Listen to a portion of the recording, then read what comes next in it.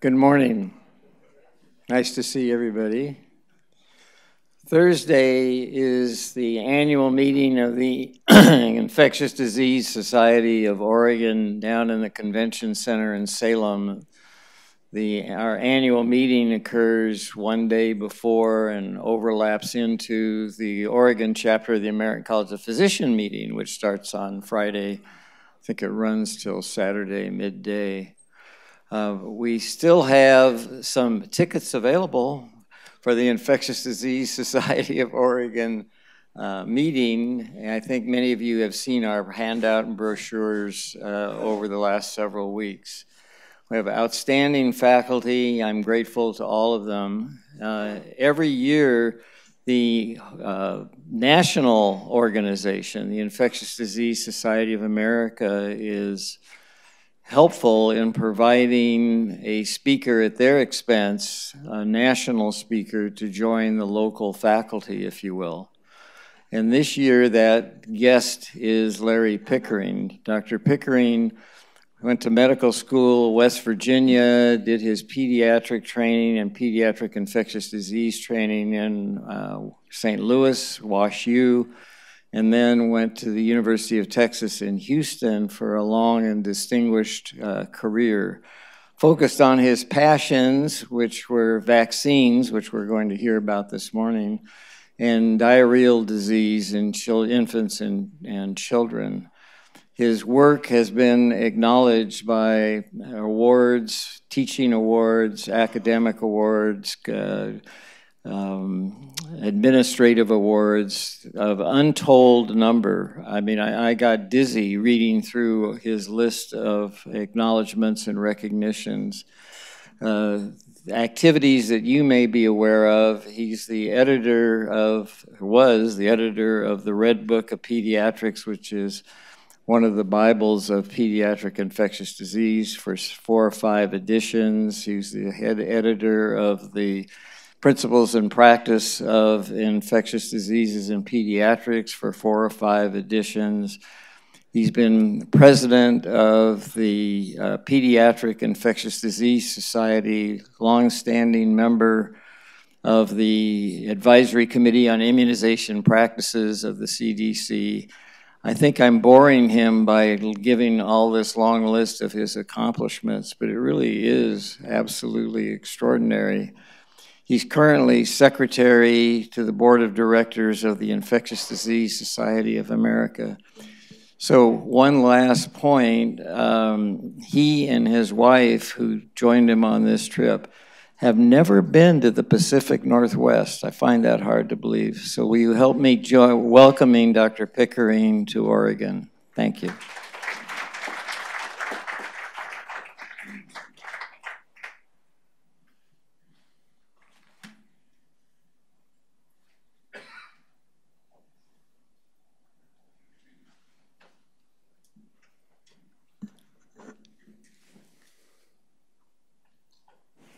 Thank you very much. It's a real pleasure to be here and to talk about the making of vaccines, which is sometimes complicated and misunderstood. I have no conflicts of interest to declare with any commercial products or providers of commercial services discussed in this presentation. Now, the topics to be discussed are here, and I think we can get through all of them. One is to clarify differences between the Food and Drug Administration and the Advisory Committee on Immunization Practices, and how each of those fits into the approval and licensure of vaccines. 2 is to discuss major components of and participant groups in the U.S. vaccine system. Once a recommendation is made, then there's a whole lot of other agencies and groups that kick in to ensure that the vaccines become available and utilized in people, children and adults in the United States. To talk about lessons learned from making vaccine recommendations, it's interesting. You get expert panels that go through the recommendation and think about everything they can, what can happen, and so on. And still, once a vaccine is licensed, things will happen that you don't expect whatsoever. And some of them are even very positive. Consider the importance of herd protection or community immunity. Review the reproductive number for vaccines, and to characterize acute flaccid myelitis, which is a disease that presents very similar to polio.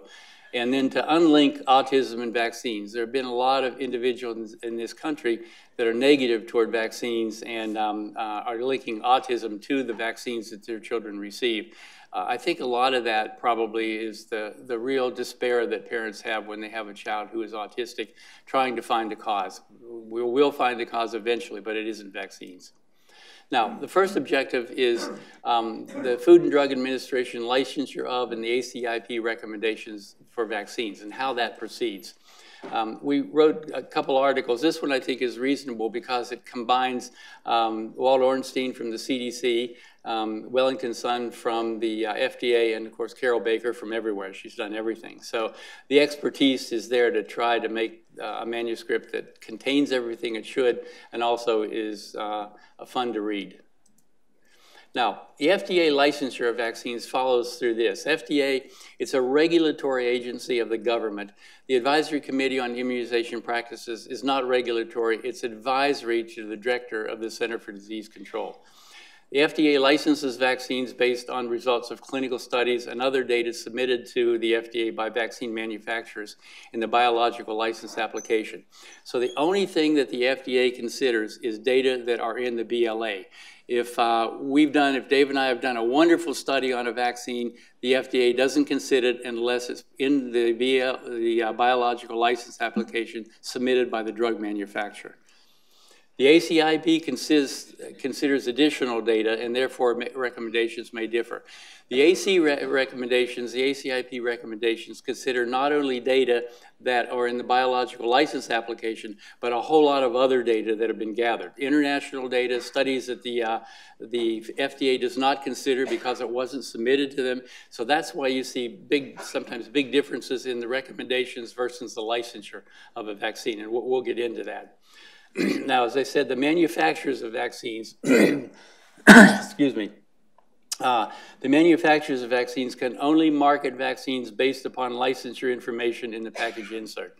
So if you ask a drug rep about a specific vaccine, he or she will only be allowed to tell you of what is submitted to the FDA. They can't talk about any of the other studies that have been done. Package inserts do not contain the ACIP recommendations. Now, the key elements for developing the evidence-based recommendations by ACIP. So we're at the ACIP, we're at the CDC. These are the recommendations, the elements that are utilized to make these recommendations. One is, of course, vaccine safety, vaccine effectiveness, the burden of disease that could be prevented by a vaccine, various implementation issues. And the economic analysis is interesting because I think if we went around the room and said, how should we consider the cost of a vaccine in making a recommendation? I mean, if it saves 10 lives and it costs $1 million, is that worth it? Well, if one of those lives is someone you know and love, it is. So the economic analysis are discussed at ACIP, but they're not voted on. So each individual member utilizes his or her personal feelings and background when discussing vaccines at ACIP with regard to the economic portion of it. The economic analysis data are presented at each of the ACIP meetings for the specific vaccines, but how they're utilized is independent of the presentations and only individualized.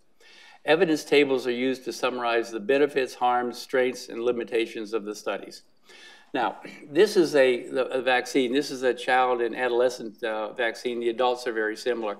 And it's really amazing the thought process that goes into this display of all this very, very complex data. You can see here on the upper left, there's information that you can get about vaccines. VAERS is on there. There's websites, telephone numbers. Most people don't know that it's there. This is for the child schedule, the same thing you can see for the adult schedule. And then below that, on the lower left, you can see that the vaccine schedules are approved by various groups. So when the ACIP makes recommendations, it makes it on behalf of the Advisory Committee on Immunization Practices, which they are, on the American Academy of Pediatrics for pediatric ones, American Academy of Family Physicians, American College of OB, and the Internal Medicine Societies. So the recommendations that come from ACIP carry the weight of all of these organizations because they work very closely with ACIP to make sure that the vaccine recommendations are appropriate for people in their specific societies. So it's a combined operation. On the right-hand side is a table that was added a couple of years ago to the vaccine schedules. It shows the vaccine type, the abbreviation, and brands.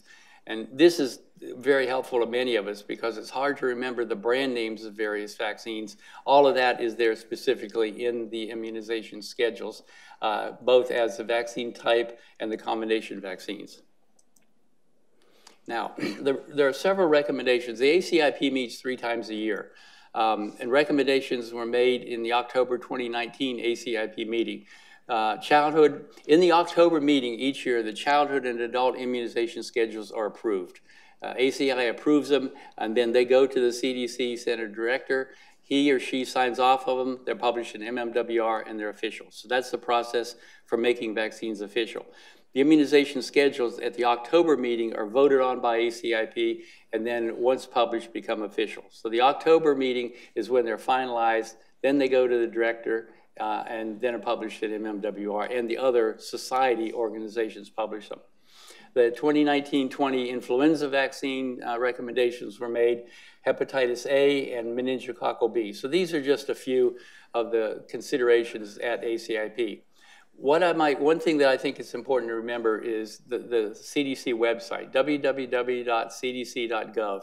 You can go on there and hit vaccines, and you'll find out everything you ever want to know about vaccines. It's really exciting. So if you go there, don't go when you have something else to do that day because you're not going to be able to get away from the websites. They really contain a lot of information and are very, very exciting. Okay, currently the ACIP recommendations fall into Category A and Category B.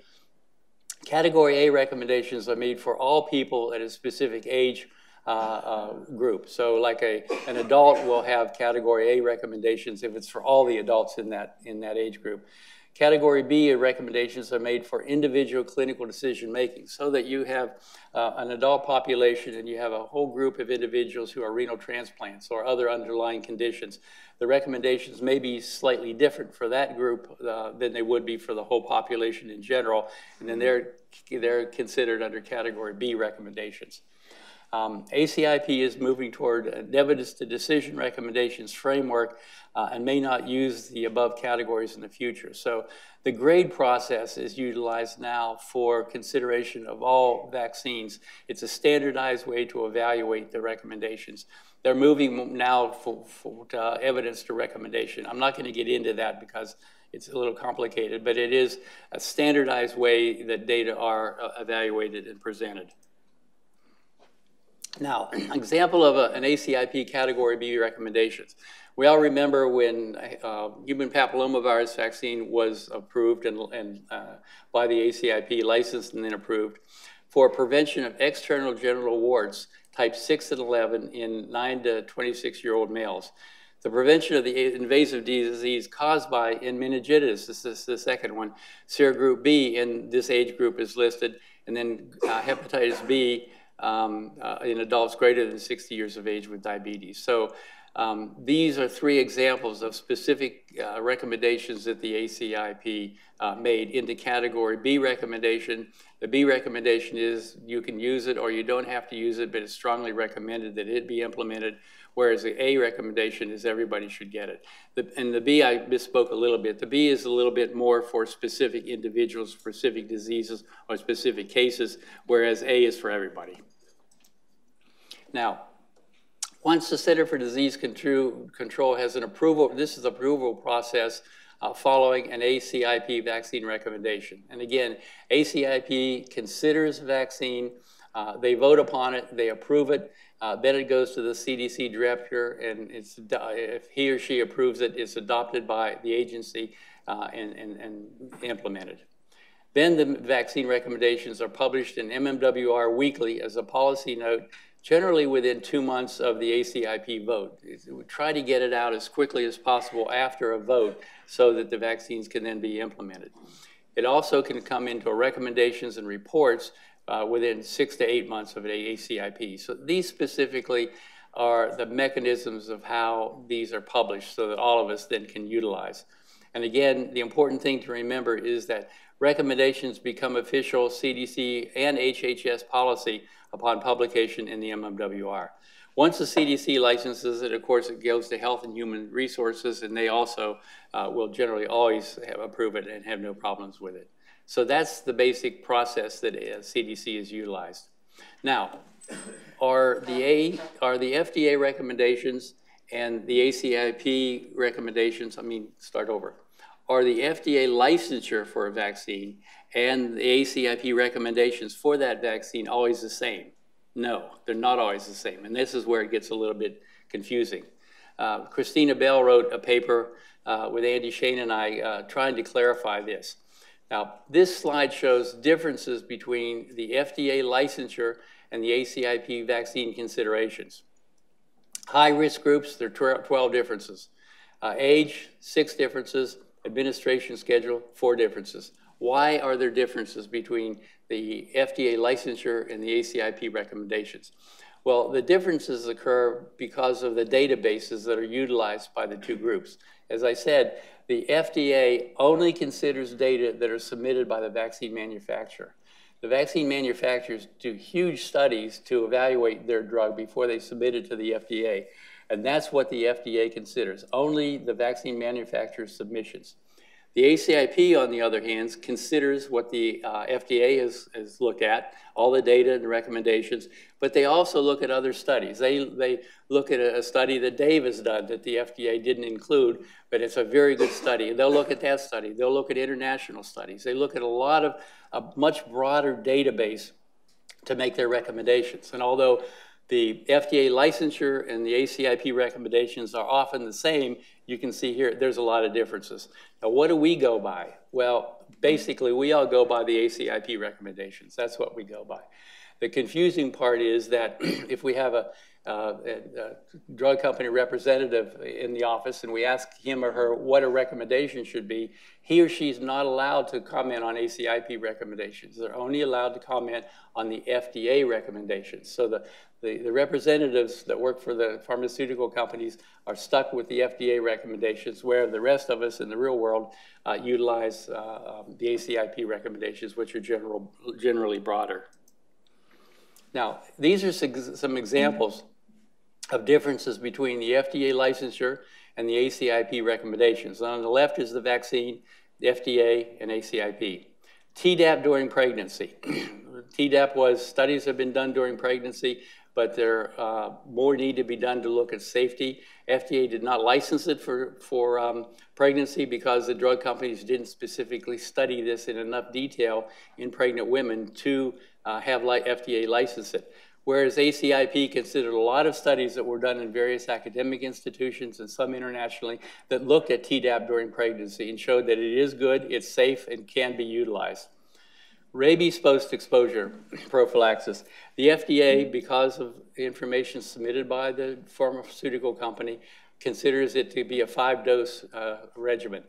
The ACIP recommends that you don't need 5 doses, you only need 4 doses. So a lot of data were looked at, again, that the FDA didn't look at and decided, we don't need 5 doses of this, we need 4. And that's why that difference occurred. And most of the times, when we see what's written from the comes from the ACIP, what comes from all our society organizations, what's in the schedules, immunization schedules, it'll be 4 doses because that's the ACIP recommendations. Flu mist was licensed 2 through 49 years of age, was not recommended for the 2017-2018 because the ACIP felt there wasn't quite enough data. So these are examples of where there are differences. FDA licensure, we pay attention to it, but the major attention that most of us pay is to the ACIP recommendations, which are broader because more data are considered. Now, objective 2, major components of and participatory groups in the U.S. vaccine program.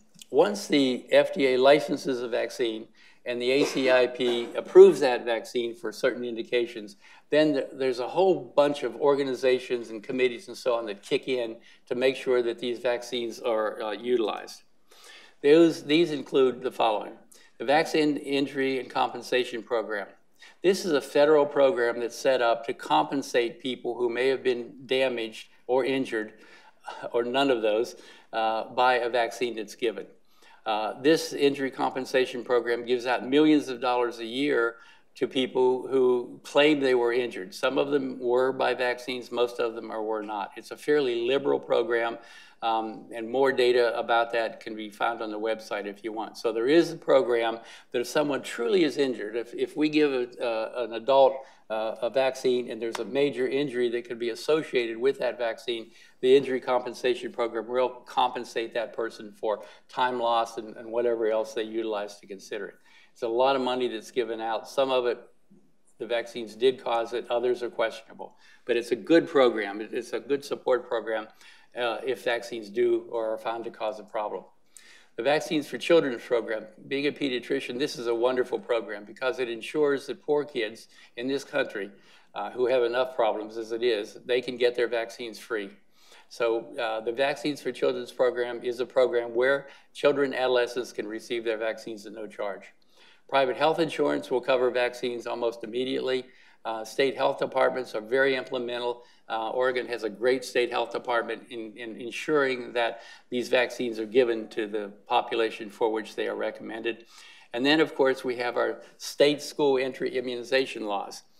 And it's very interesting now because out there we have a group of people who are anti-vaccine. And any of you who deal with the population realize that this is a very active anti-vaccine group. I won't make any comments about what I think of them, but they are anti-vaccine, and most of the times they have no support for this. So what they're doing, of course, is going to parents and having groups and getting parents together saying, your kids shouldn't get immunized. They should not be immunized before they go to school. There's no need for that. And so the parents buy into this, and in some states, they're trying to change the school entry immunization laws so that there's no requirement for a kid to get immunized to go into school. I dealt with this personally when our son, who lives in San Diego, has a child, a little grandchild to us, 6 years old. The child had ALL, had leukemia, and was in the hospital for months. And the whole school and all the parents, of course, are really behind this child to make sure the child got better emotionally and physically. Child got better, went into his classroom. There were a couple parents in there who wouldn't allow their children to be immunized. So here you have a 6-year-old kid who just went through hell with chemotherapy and radiation. The chance of somebody bringing measles into the child because he's not immunized was real. So the parents were able to get the laws in that specific school changed so that kids in the school had to be appropriately immunized. The basis for that, of course, was that a potentially immunocompromised child, you didn't want that child to get it. Measles is very contagious and a bad disease. We'll go over that in a minute. So this is the Vaccine Injury Compensation, which is a great program, and the VFC is a great program, as are the others listed here. Now, prevention and control of seasonal influenza. The recommendations of the ACIP for the flu vaccines are published here. If you want to go find these, just go to the website I gave, www.cdc.gov, go to influenza, and it'll have the whole thing pictured out for you. Now, what I did is we wrote for pediatrics the 10 facts about influenza. So I just want to read a couple of those because they're things that we don't often think about that we should. So this is about the 2018-2019, last year's season of flu, and how we can utilize it to predict potentially what's going to happen this year. So the 2018-19, last year's season, was of modest severity, but was the longest in history for the last 10 or 15 years. So it was only moderately severe, but it lasted for a long period of time. We have no idea how long the flu season is going to last this year. Secondly, the season last year had two separate waves, if you remember. There was a wave of influenza that came and then sort of went away, and we were really happy. This is great. We're done. We weren't done. A second wave came. They were both influenza A. We didn't have any influenza B last year. It was all influenza A. The first breakthrough was H1N1, and the second one was H3N2. So they were different strains of influenza. So this year, when we see the influenza sort of tapering off and maybe going away, it may not. It may come back with a different strain, which is really a pain. So for the last year's influenza season, it lasted for 21 months from September, and we're already into flu season this year, from September through May. It went all the way into May, which is kind of late for a flu, but it hung around. What it's going to do this year and whether we can use these data to predict what it's going to do this year is hard to say. Influenza, as I said, A predominated last year, no B. Does that mean we're going to have influenza B this year? Who knows? We'll wait and see. And then flu immunization is recommended for everybody. Now, the vaccine injury compensation program that I mentioned is really a very good one. The National Childhood Injury Act of 1986 was created, and it began on October 1st of 1988. So this program has been going on since 1988. When we had our last NVAC, National Vaccine Advisory Committee meeting, there is a report by the National Immunization Compensation Program Committee, and they reported on how many claims they had filed and paid for. And so we asked, well, what's happened for the last 5 years or the last 10 years? Well, they hadn't put all those, they probably know the data, but they hadn't put all those data together to publish. So they're doing that, and we'll get the information about how much has been given out to people who were or thought they were injured from vaccines through this program. So we'll have those data hopefully fairly soon. The injury compensation program may provide financial compensation to people who file a petition and are found to have an injury, as I said.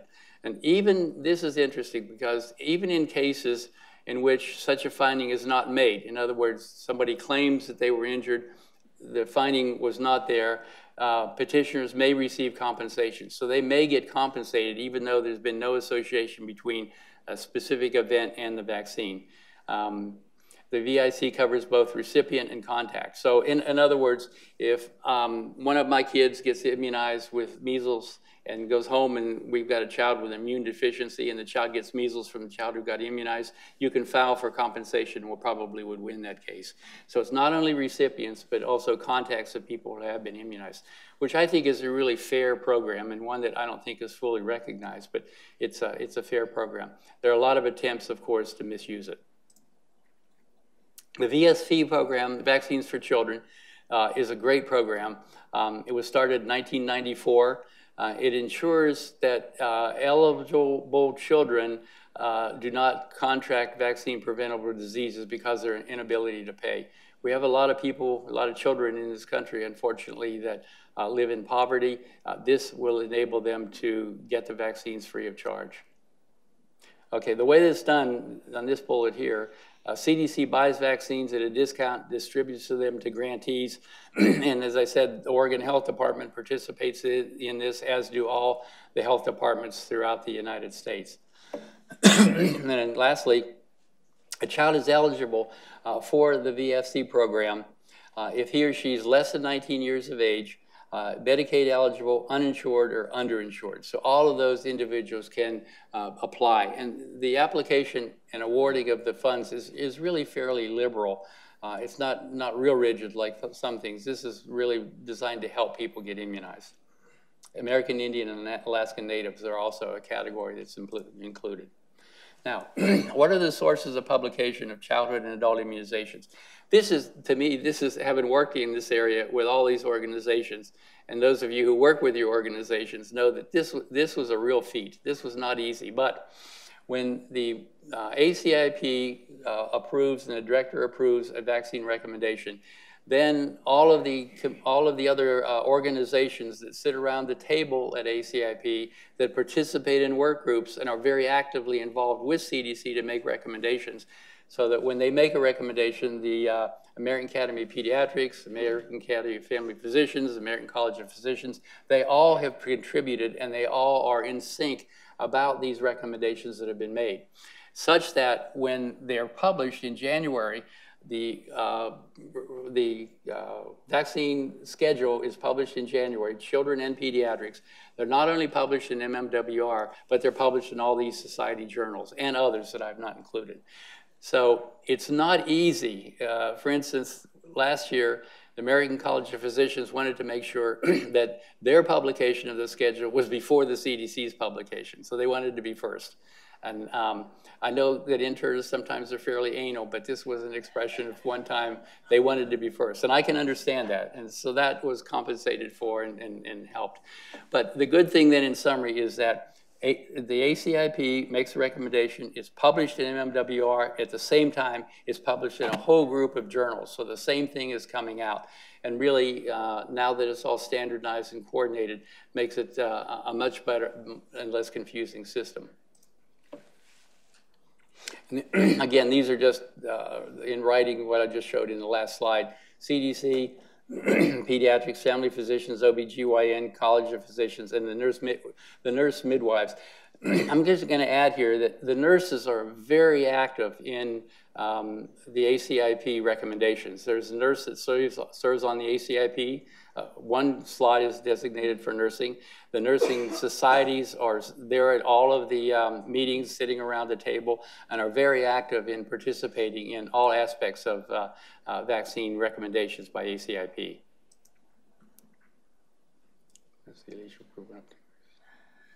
Okay, we'll forget that. I don't know what that means. Objective 3, lessons learned from making vaccine recommendations. When a recommendation is made, just like when we do something, if we do something, there are some events that may occur after that that we didn't think would happen. The same thing happens when vaccine recommendations are made. So we got together and published an article, Lessons Learned from Making and Implementing Vaccine Recommendations. Some of these are positive, some of them are negative, and there's no way that anyone thought that this could happen. So some of the lessons that have been learned from these vaccine recommendations are the unanticipated positive effect. So I'm going to show a slide in a minute where immunizations of children with pneumococcal vaccine resulted in a huge savior of disease in adults, called the herd effect or community protection. Consequences of vaccine recommendations when they are changed to minimize adverse events. Thirdly, different vaccines to prevent infection from the same organism may cause confusion, and it's often confusing. And the public perception of a vaccine or the disease prevented can hinder vaccine uptake. So, like I said, many people now are convinced that MMR is associated with autism and they won't have their children immunized. And that's difficult. Once you have a mindset, it's difficult to change it. So I want to give 2 examples of this. Unanticipated positive effects of a vaccine, both in the population for which it was recommended in the community. And this is a really neat finding, I think. Pneumococcal vaccine was approved, conjugated pneumococcal vaccine for use in children. Huge effect on adults that weren't immunized, but were around these protected children. I'll show a slide. Rotavirus vaccine. Rotavirus is a common cause of diarrhea in infants. Rotavirus vaccine use in children, so that the rotavirus disease went down, and guess what else happened? The hospitalizations due to rotavirus vaccine and the seizures due to the fever associated with the rotavirus, they also all went down. That was really not anticipated. But this one is this is a wonderful slide. I think this is amazing.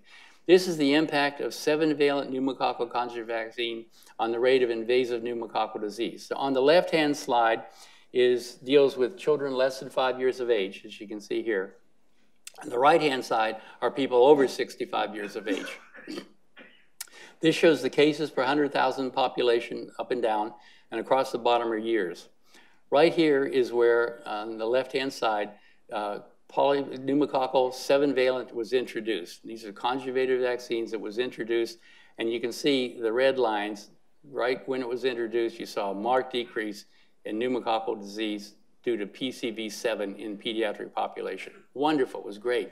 But now you move over to the right, and these are people over 65 years of age, didn't receive the vaccine, but when it was introduced, you can see here, right here, you can see again, the same thing happened in the over 65 population. There was a major decrease in pneumococcal conjugated vaccines, even though the adults didn't receive it. They benefited from having the children, who oftentimes pass the organisms on to their grandparents, from getting this disease. So a lot of lives were saved, and this was something that really was not anticipated. At least maybe some real smart people anticipated, but a lot of us didn't anticipate this. A remarkable secondary event. Next I mentioned is the trends and rate of seizure-associated hospitalization among children less than 5 before and after rotavirus. And basically, what it showed, as I already mentioned, is that when rotavirus was given to infants, diarrhea decreased, fever decreased, hospitalizations decreased, so there was a big benefit of that vaccine. Next is HPV, human papillomavirus. What happened here? What was the secondary effect here? Well, there was a population-level herd protection of males from a female human papillomavirus vaccine program, and this is done in Australia. But what it showed, skipping down to the conclusions, that this is the first serosurvey confirming broad protection level impacts in males from female immunization.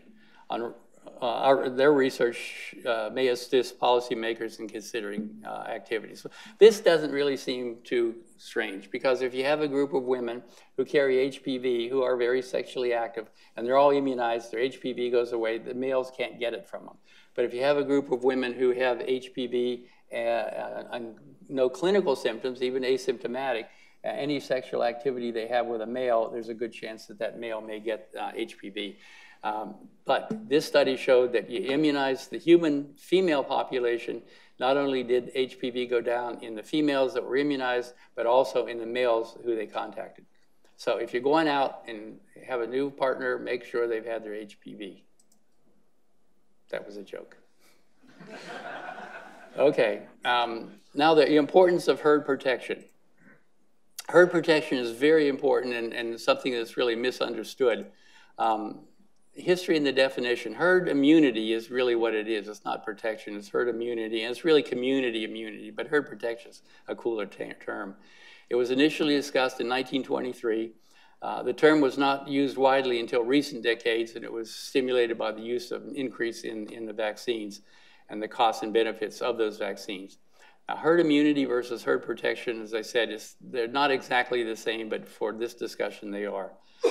So the risk of infection among susceptible people in a population is reduced by the presence of the proximity of immune people. Now, this was Evan Anderson published this article in Clinical Infectious Diseases, and the basis of it is this. The blue are not immunized, but they're still healthy. The red are not immunized, but they're sick and contagious, and the yellow are immunized and healthy. So here you've got a population of people that are not immunized in the blue.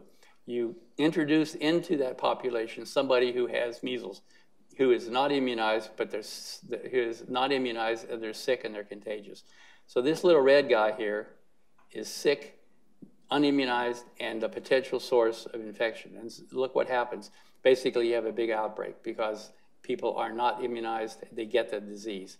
The second level is here where you have the blue, not immunized, still healthy. You have the yellow, immunized and healthy. So you have some of the population that's immunized. And then, of course, you're going to have a lot of disease because enough of the population is not immunized. And as I'll say in a minute, it takes 90% of the population to be immunized to prevent outbreaks. And we'll get to that, but that's in a minute. So, and here you've got over 90% of the population in yellow is immunized. You get some people that's introduced. You'll get a few cases that'll be breakthrough or whatever, but most of the people will be protected. Now, this is I had the opportunity to go to Austin, Texas, where the University of Texas is located. And my son and I, we have some friends there. So we got some tickets to go see West Virginia, where I went to school, play University of Texas, where I was on the faculty for a while. So we were up in the little room up here where people eat and drink and everything before you go to the game. And we walked out, and holy mackerel, it was unbelievable. 100,000 people were there, all dressed in orange. And so I thought, gee, many Christmas, this is a good opportunity to have a good outbreak. And I thought, well, okay, maybe it won't be respiratory. I would think more in this kind of an outbreak it would be enteric. This is a perfect place where you're going to get a lot of diarrhea. It didn't happen, thank heavens, but it has happened in the past. And by the way, West Virginia won. Okay. Now, measles. Measles is a very contagious disease. It's a bad disease. This is a number of 2019 measles cases, surpasses it for 2018. So 2019, there's more cases than you saw in 2018. As the 387 cases, the U.S. experienced the second largest number of reported measles cases since the disease was considered eliminated. And I can tell you, if we don't keep immunizing, it's going to go up even more. Measles was confirmed in 15 states, so it's pretty widespread. And this is the number of measles. This is the number of measles cases reported by year, which just gives from 2010 at the bottom up to 2019. It's not a linear curve. 2014 was higher. Why it was higher than that, I don't have any idea. But you can see that they're plopping along. Now, let's see. Yeah. Okay. The reproduction number, R, of an infection. This is the infectiveness of a specific organism. It's a concept in epidemiology of infectious diseases. It measures how infectious disease is spread. It required to determine the number needed to vaccinate. This is the important one.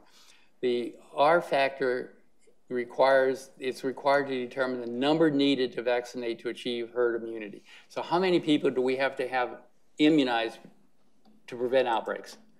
So the basic reproductive number is the expected number of secondary cases. This is the RO. Expected number of secondary cases produced by a typical primary case over the course of its infectious period, the incubation period, in an entirely susceptible population. So if you have say we're all susceptible and somebody with measles comes in, we're going to get measles. There's going to be a good percentage of us get measles. This slide shows the approximate basic reproductive numbers, the number that needs to be immunized before you can say that you're protected. And the two big ones here are measles and pertussis. Measles, this is the R0. The crude herd immunity threshold, which is the last column that's important right here, means that we have to have 92 to 94% of the population immunized against measles to prevent outbreaks. Same with pertussis. You have to have 92 to 94% protected to prevent outbreaks. All the other diseases is much lower. You know, they're in the 80%. So this is important to remember, that we can't give up. We can say we're doing a good job, but unless we've got 90% of the population immunized, we're going to continue to have outbreaks. And what happens frequently is you'll have a susceptible person that comes in and goes and travels internationally, and that person is one. The people that come back after acquiring measles internationally and introducing it to this country are where a lot of the outbreaks have occurred.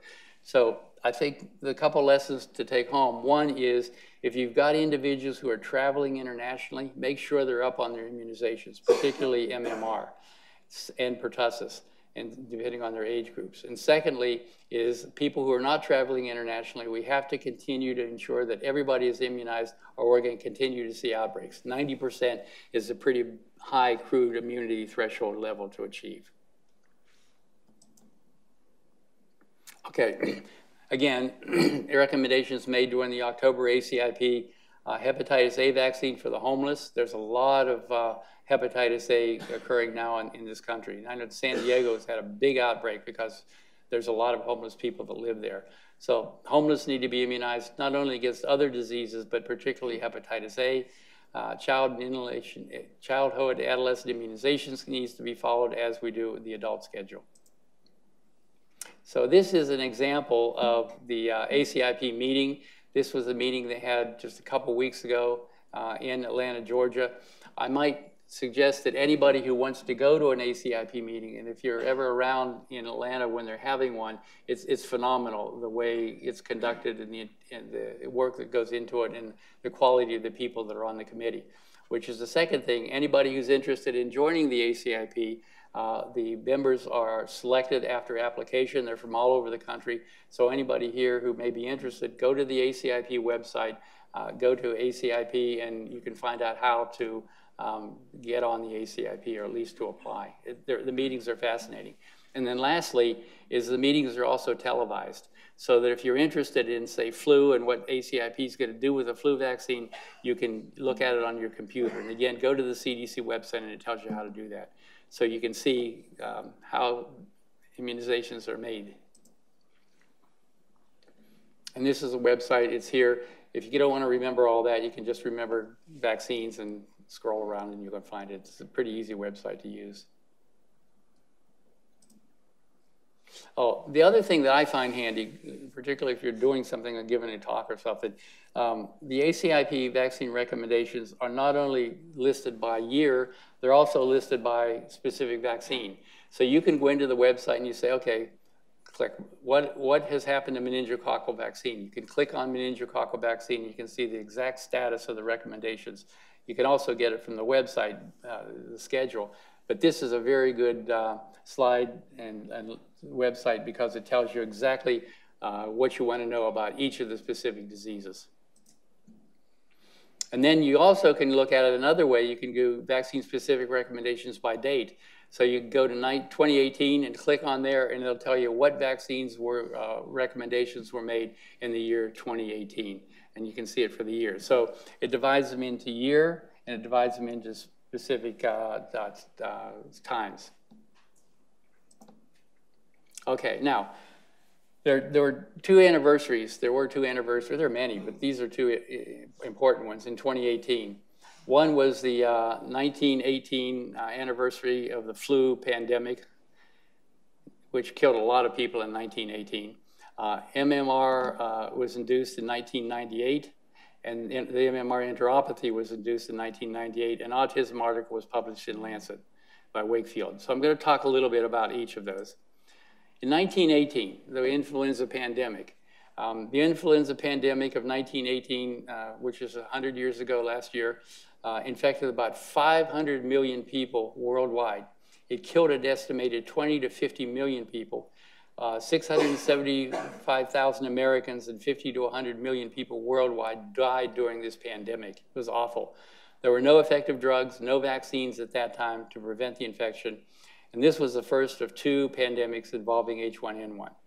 Now, it's interesting when you see that. I mean, this is, okay, we're reading all this and they're facts and so on, but how do we really know how this really happened? Well, my wonderful wife, I was talking to her about vaccines, and she said, oh, I've got an article, a letter from one of my relatives that was sent in 1918. And I said, you got to be kidding.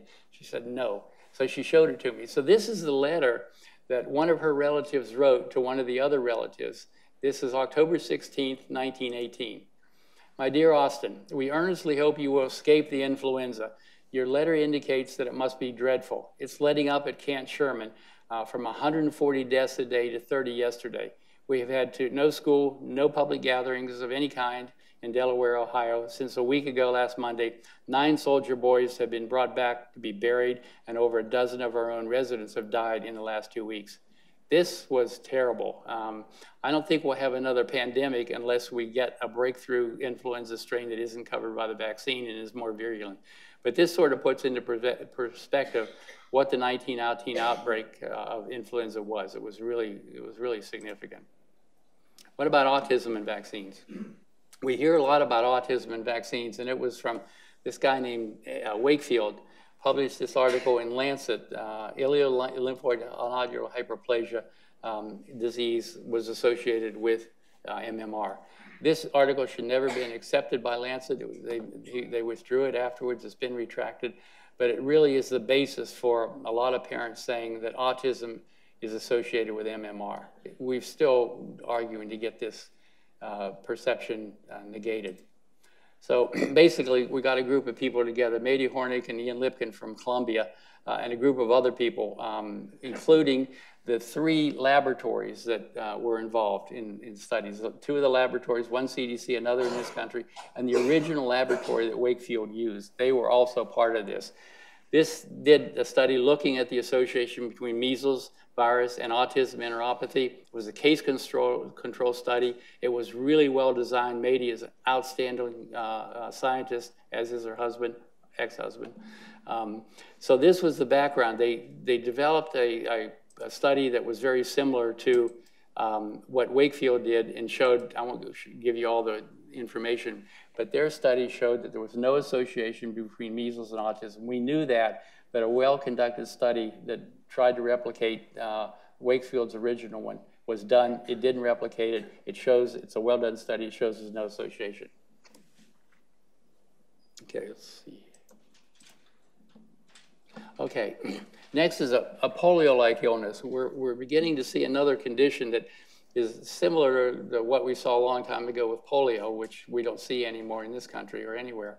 A recent epidemic of a polio-like illness has reached West Virginia with 1 confirmed case in the state in 2019. So they had a case of, it turned out to be acute flaccid myelitis that came in and presented exactly like polio.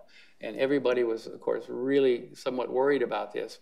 Didn't turn out to be polio, and it's taken a while to indicate what it was. But it was acute flaccid myelitis. It's a paralyzing illness of childhood. It's clinically similar to polio. And some of the old timers that have seen polio can appreciate what this means.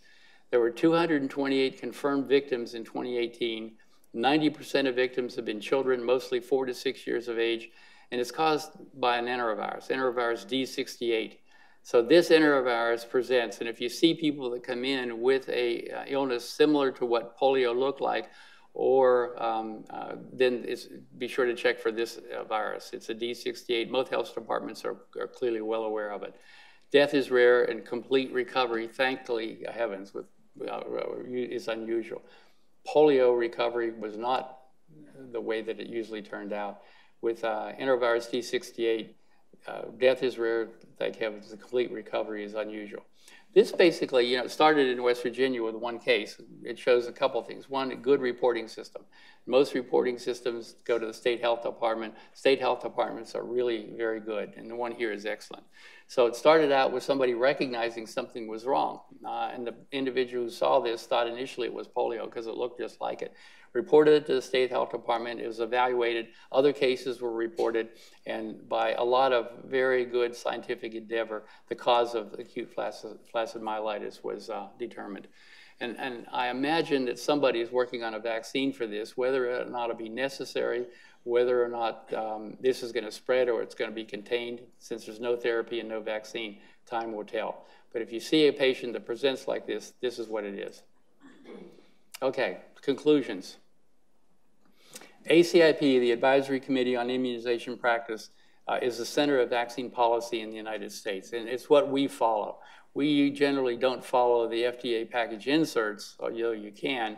We follow the ACIP recommendations. And again, ACIP goes to the director goes to is at the CDC, and they approve it, and it goes to HHS in its final. So these are national recommendations. Recommendations have the force of law. There's no mandate that the vaccines are provided to at no cost to any child. They set the medical clinical standard of care in the U.S. and fit into a larger governmental advisory structure. The FDA states what vaccines can be used. And again, it's based on what is submitted to them by the vaccine manufacturer. And the vaccine manufacturers spend millions of dollars doing their studies, and they submit it to them. And then the ACIP considers that, but also a lot of additional data that FDA doesn't. ACIP recommends how, when, and why to use the vaccines. Oops. And every day then in the United States, there's 11,000 births that occur.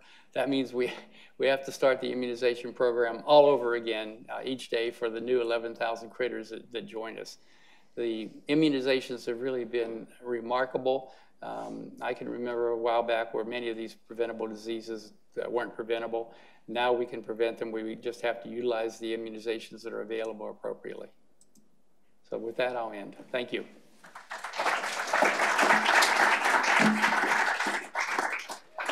Larry's left lots of time for questions. We'll start on the left. Yes. comment on the cost and shortages of the shingles vaccination? Yeah. Any comments on the shortages of the shingles vaccine or and the costs of the vaccine itself? Yeah, I'll start with the latter one. The cost of the vaccine itself, I, like a private citizen, don't like to pay a lot of money for the zoster vaccines. The costing is determined by the manufacturers, and the public people don't have anything to do with costing. It's the manufacturers set the policy. Some of us feel some of the vaccines are too expensive. You can contact the various people with the state health department or the manufacturers themselves and complain. I'm sure it'll make a difference. So that was the cost. What was the other part? Oh yeah, the shortages have. We want to have a good and a bad. The good part of the shortages is that it's being used, so we ran out. The bad part is the vaccine manufacturer. This is not an easy vaccine to make. They make the vaccine. They want to make as much as they can. They're trying to make as much as they can, but there's a shortage. There's not much we can do. There's only one manufacturer that makes it. They're doing the best they can. And what I would recommend is that people go to different places. Mimi and I got our vaccine shortages at Publix, which is a grocery store in Atlanta. It was really interesting. We walked into Publix, because it's a fairly expensive vaccine, but we walked into Publix. They said, okay, get your zoster vaccine. We both got our zoster vaccine, and they gave us a $10 credit for come back to the store to buy things in the store. So we didn't have to pay anything, and yet we get $10 for it. I don't understand that kind of business whatsoever, but that's what happened.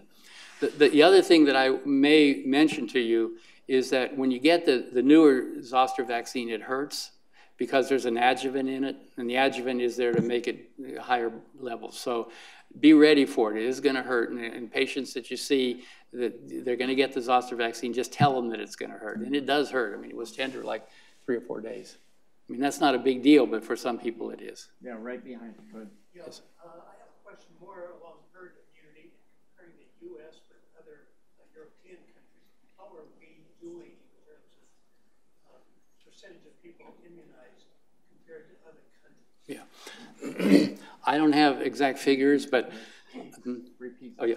The question is, how is the United States doing with regard to immunizing people compared to other countries? So that's a broad-based question, but I know why you're asking. I think probably if you go to Canada, they may be a little bit better than we are, but all the other countries, it varies. So I don't have those specific data. But if you go to the CDC website, there's a place that you can ask questions, and they may have some data specifically on other countries. That would have to be data that are gathered by those countries. So I don't know the answer to that, but in some countries, the data probably are available. Some of the others, are probably not available. But you would think in Western Europe, it's probably pretty good. Yeah. But in Asia, at least parts of Asia, maybe not so good. Yeah, that's a good point.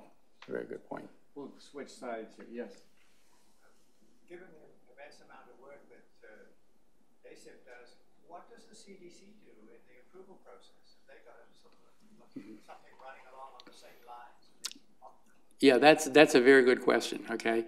What happens is the ACP committee is formed by the CDC. This is a committee that the CDC conducts, puts together. They supported by travel and so on to come to the meeting. So the CDC, this is a CDC committee. The ACIP is a specific CDC committee. None of the members of the ACIP are government employees. So none of the members are ACIP members. They're all people like us that are out in the community, physicians, nurses. There's a lay person that's on there. So it's a group of individuals who have no government ties whatsoever and no FDA ties. They're all screened for conflicts of interest. Then they're appointed to the ACIP. They serve a 4-year term. The committee meets 3 times a year. They hear all the data from people about the vaccine recommendations over the 2 days they're there. They then will make a vote on the vaccine and say if it's for zoster for old people, they'll vote yes. And then that ACIP recommendation goes to the director of the CDC, and then he approves it, and once he or she approves it, it's published. So the involvement, I'm sorry. I was going to say, is that a rubber stamp? No. No. You mean a rubber stamp from the CDC director? No. It is not a rubber stamp, but it is most of the times, if there's a question that the CDC director has, he'll give it to the CDC person who works with the ACIP, and they'll get it resolved. So most of the questions are resolved before they go to ACIP. They're not going to send something to ACIP that isn't absolutely complete. And the committee members, I mean, if I named them, that you'd know them. They're all mostly academic people, people in private practice. It's a very good group of individuals. Yes. Does the government free vaccine program cover undocumented immigrants? Does the Vaccines for Children's program cover undocumented people? I want to say yes to that because I think that people come in and they'll give it to people who are needy. There are forms to fill out, and I would say that the answer is yes, but I'm not absolutely positive. We can check with the health department and find that out. Is there someone here from the health department? I haven't seen anybody. Okay. Yes. Can you give us an idea of the number of people who are compensated in the vaccine competition program and how much money that program spends? Yeah, that's a really good question. I know that question was asked at the last National Vaccine Advisory Committee. It's millions of dollars. I can tell you that. I don't know the exact figure. It's millions of dollars, and I don't know the exact numbers. But if you go to the to the website of that organization, the data should be there. So millions of dollars, a lot of kids. I know that, but I can't give you a specific number. I'm surprised you haven't got a single question about the flu vaccine. Yeah. What about rubella? It's not nearly as contagious as measles. In these communities where the children are not receiving any vaccines, if there have been outbreaks of congenital rubella babies? Yeah, that's a very good point. I think a couple, no, they're not. Now, the issue is there may be rubella that occurs that isn't diagnosed. It may be diagnosed as a respiratory tract disease or whatever. Secondly is that the contagiousness of rubella, it's probably easier for a child who interacts with other children to get exposed to measles than a baby is to get rubella. So that may be another reason. And we don't see rubella, which is your point is a good one. It's surprising that we don't. We do see mumps and we do see measles, of course, but rubella, I think the contagiousness of it also is a little bit less than measles. One last question, yes. Can you give us a percentage of the children who develop the flaccid paralysis? What percentage of those kids have long-term sequelae, and what clinical findings do you see? Yeah.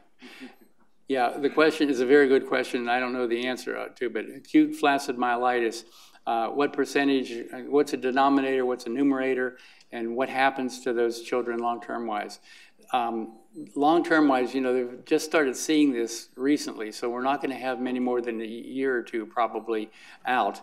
But I don't know those specific numbers. That's a very good question. Again, if you go to the CDC website and get in acute flaccid paralysis, that'll there. If it's not, there'll be a number you can call, and they will get you to the right person. It's really, CDC's wonderful.